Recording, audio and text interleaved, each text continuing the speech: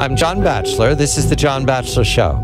Immigration. The immigration reform bill passing the Senate hurdle, moving to the House of Representatives. The road ahead, however, is wobbly.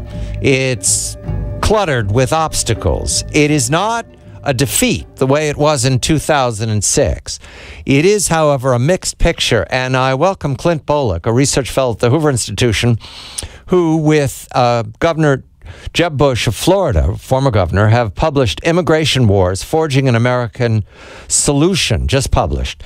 Clint, the former governor, are author of a piece recently published in the Wall Street Journal about the strengths of immigration reform, what is to be done as it moves to the House of Representatives. Clint is the vice president for litigation at the Goldwater Institute as well.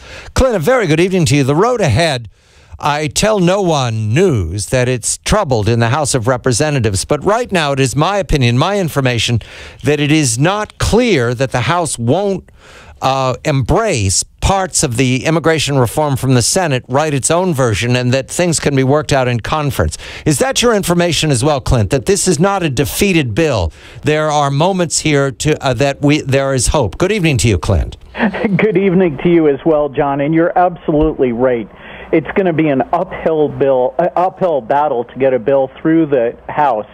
The main reason for that is that the House is invoking a rule that requires that any bill that comes to the floor has to have a majority of Republican support. Right. The bill in the Senate did not get a majority of Republicans. So I think if we see anything coming out of the House, and I certainly hope we do, it will look different from the Senate bill, and it will have to have a majority of Republican support.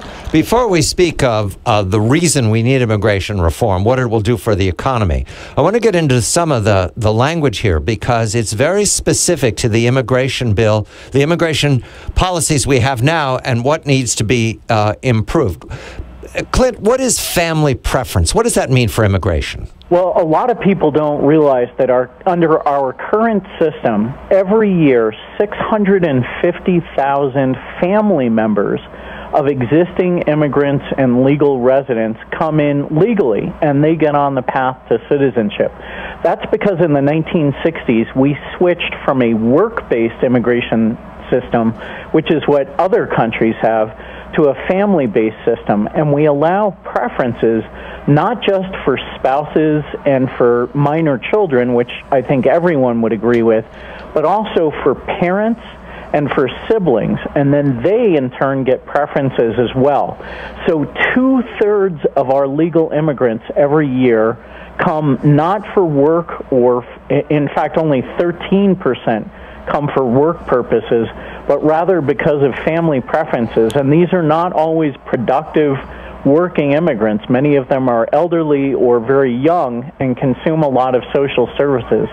So if we do not get immigration reform through Congress, that is the system that we are stuck with, and it is an absolute disaster. How does that compare to our competition, other developed nations?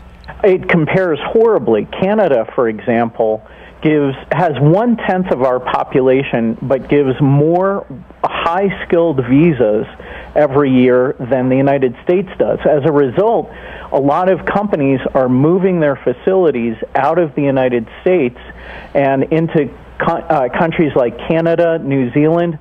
Chile now has a part of the country called Silicon Valley, and that is because they are attracting startup businesses, and they're bringing in high-skilled immigrants to perform the work that we don't have immigrants to do because of our crazy immigration system. Now, part of the immigration reform bill that I understand in the Senate addresses this. This is the H-1B visa detail. 65,000 is the cap now.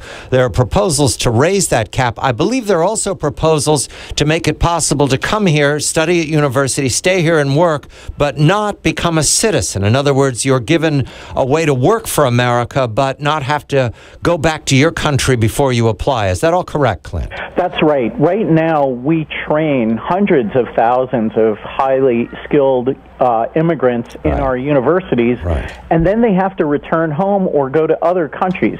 That is, we should not be training engineers to send them to China.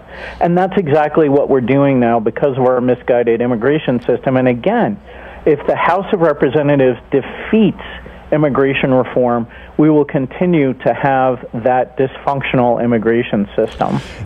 I want to boost now immigration. What will the immigration reform do for our GDP? What will it do for right now what we understand to be our biggest burden, which is the debt we've piled up? Well, right now we're facing a very bad situation where the number of people collecting retirement is increasing dramatically as the number of people supporting them and paying into the system is actually going down.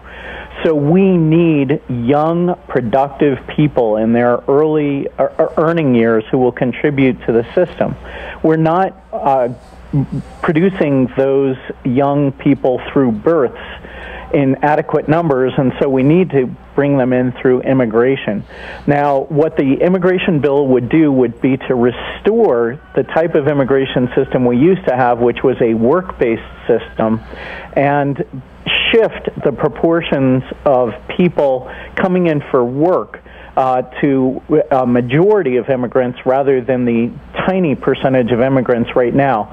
That, in turn, will boost our gross domestic product substantially and also help us support our retirees by adding people to the workforce. The concern in the House also, of course, we're not speaking directly to border security. That matter is mandated by the Senate bill, and I believe, from what I've heard from the South, the House will be mandated as there. We're talking about growth, and growth in America. My understanding of what's wrong right now is that we don't have enough people forming families in the productive years. And by enough people, I mean to generate 4% growth indefinitely because of the burden of the entitlements that we know are coming in the rest of this century. Do these immigration bills, do they shape immigration so that we would welcome people in their 20s and 30s from other nations with skills? Is it that specific? Yes, and it does so by essentially dramatically reducing the number of family preference visas. Right. And increasing the number of work-based visas. So we're not actually changing the number, we're changing the focus. That's exactly right, and that's long overdue. A lot of other countries are cleaning our clock right now in adjusting their immigration system, and we need to get back to the type of immigration system that most people think we have. Right. But we have not had for now, Clint, we just have 30 seconds. Right now, if nothing happens in the House, we keep the status quo we have now, which is this completely woeful, out-of-date immigration system, correct? That's right, and it is one because it has too few work opportunities, causes illegal immigration. So doing nothing is the worst alternative. That is exactly right. Clint Bolick is the Vice President for Litigation at the Goldwater Institute. There's much more to say about immigration reform, but it's very difficult to argue against the idea that we have a system now that does not serve the purposes of the people here or of the growth for the United States, the growth we need. Clint is also a research fellow at the Hoover Institution, writing most recently in the Wall Street Journal with former Governor Jeb Bush of Florida. I'm John Batchelor. This is The John Batchelor Show.